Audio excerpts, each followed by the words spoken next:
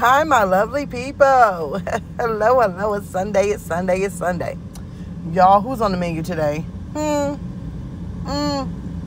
Let's talk about Olivia. Why not? I mean, she just gets to have a reaction all to her own. Baby, what in the non-sanitation, non-tattooing, non-drawing, non-writing tattoo shop was going on over up in there? Baby. You can't learn to do everything off Amazon and just order equipment. Y'all, this girl literally looks on Amazon to decide what future she wants. It's like, what does Amazon have for me today? Oh, look, I could be pregnant. Oh, what does Amazon have for me today? Oh, it's got a GED special. I'm going to be a graduate. Now it's like, oh, look at Amazon. They have a piercing gun. So now I'm going to be a piercer. Oh, no, they have a tattoo gun. I have to be a tattoo artist. And who better than to do it on than her own self? Now, I'm going to tell y'all what I found real funny before we get into the whole tattoo scenario. What I found real funny about Olivia, right, is this right here. Her real children, Ryan, Robin, Christian, she has a whole arm piece done, right? A whole freaking arm piece done. And she is no stranger to a tattoo shop. Not one bit, not one bit. She loves being up in a tattoo or a piercing shop. So, baby, it makes no wonder, it makes no sense that she would sit there, right, and put the smallest tattoo ever of baby AJ, the baby who does not exist, the baby who is her sister's baby, and she just calls him AJ. Doesn't that, okay, come on now, y'all got to follow along with it, y'all. See, Olivia, if you have a whole arm piece and it's full of flowers, then that means that there is a whole petal, a whole stem over there that you can go get AJ's real name written on there. You don't have Robin's name as Rob. You don't have Christian's name as Chris. You have Christian, you have Robin, you have Ryan. So you would think that you would go write the whole baby's name out on that damn family tree of a tattoo that you have. But see, that's where the funkery and the foolery comes in at. Instead, she just puts a little AJ with a little heart. And you know, you can always love your nephew. Why not? I love my nephews to death. I'm not going to get no tattoo of them. But I could also say it stands for Jackass Junkie. It could be for asshole. It could stand for anything. A and a J could stand for anything, right? But y'all, I about fell out when she sat over there trying to draw. And she's talking about, oh, my writing is so bad. Girl, you a high school dropout. You still have 7th grade writing. Like, let's make it make sense, baby. Let's make it make sense. She then put it on her ham hock of a wrist on Instagram, showing the tattoo. She went from YouTube to Instagram, and baby, you know what? You better go hope that you don't catch some kind of septic disease, because you started off with gloves on.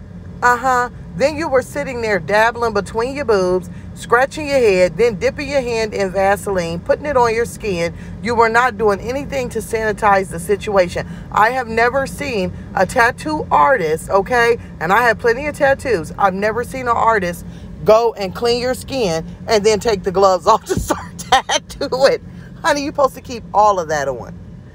Because you're not supposed to have germs. But then again, we know she's been over Jasmine's house and she done caught the COVID crabs and the balding eagle disease. So, hey, it's already going through her bloodstream. Baby, I'm telling y'all, I laughed. I said, this fool, she talking about making history. We over here tattooing ourselves. I thought to myself, yeah, you're going to make history. You're going to be the first woman on YouTube that gave herself a blood infection, septic disease, and gave herself a funky tattoo of a fake baby. Yes, Olivia, you have now broke the record and been the first to be the most wildest, wackiest dildo head. Congratulations. Okay? Now we're going to switch gears, guys, because I know a lot of us are not realizing that Olivia has been doing a lot of posting over on Glam Mama, okay? On Glam Mama, she's trying to do her makeup, trying to do her fashion. Shoe hauls, sheen hauls, them hauls, they hauls, everything, okay? Now, I'm going to tell you why I incorporated this in this video. because Olivia is over there getting away with a lot of foolery that she's pulling over on Glam Mama. Just take a look.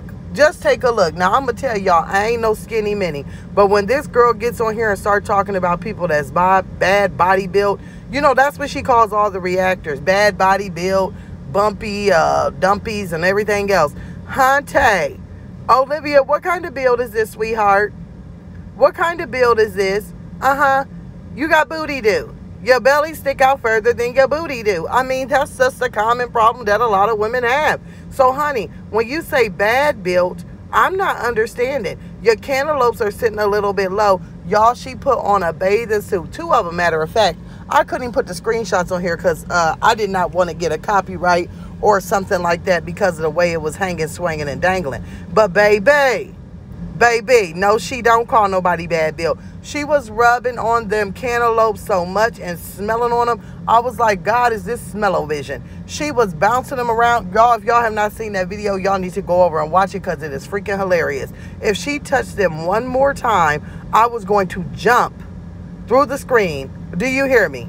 Because that's all she did. So let's get back on this. When she turned around, I thought, holy moly, flat. Somebody must have put a needle in that dude and gave it the old flat. Then from the front, honey, why do you look like your kneecaps are smiling? Your kneecaps are so big and wide and swollen and lymphedema felt. Baby, it looked like they smiling. Look like you got a whole face in them kneecaps, baby.